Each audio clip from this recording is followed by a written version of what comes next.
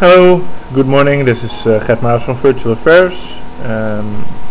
Last week I had a meeting where a question popped up which I wasn't able to answer directly. So I'm going to show this now. This is a little bit more advanced A/B test scenario.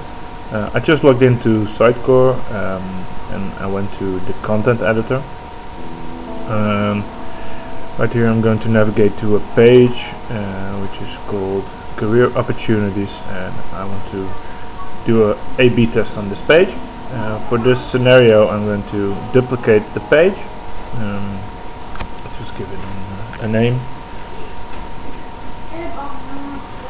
Yeah, okay. And just to make sure that this page doesn't pop up in the navigation, I'm going to exclude it from the navigation right here. Click Save. So that's I'm now going to close the content editor. I've prepared this alternative page. So I'm going to the page editor now to prepare the A/B test. I'm going to navigate to the Career Opportunities page. This is the Jetstream demo environment.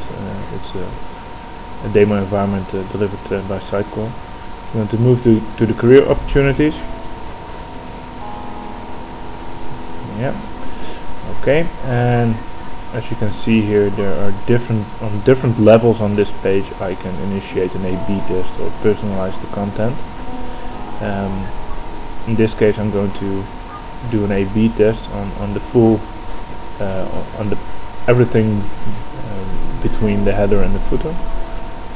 So I want to move to the top element, which is the 2-column content element here, and create the A/B test here. I'm gonna create 2 variations. I could create 3 or 4 or whatever amount I would like, and I'm going to give these 2 scenarios a name. The first is the original and the other is the alternative one. And now I'm going to use that duplicated page. So what I'm going to do is, for the original, I'm going to leave the data source, actually the source of the content, to the page itself. But for the alternative scenario, I'm going to select the alternative page which I just created.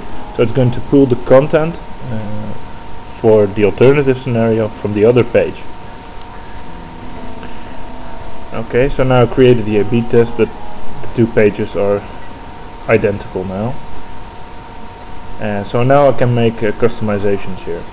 So I'm going to find the presentation details, which is under the Advanced tab, just to show you that actually in this case, in the presentation details, which is the main layout and the 2-column content element. Okay, now I'm going to the conditions of the A/B test, and I'm actually going to make sure I check this box so I can actually change the page design. So I'm going to select the 1-column content element here. So now I have an A and B test scenario with different layout types. In this case, you have the original variation and the alternative, which is the full page width. And now I can actually start and make more changes to the page if I would like. So I could add a promotion here, and just an example, I could also add a form component here, for example. I'm going to select this flight form and insert it here.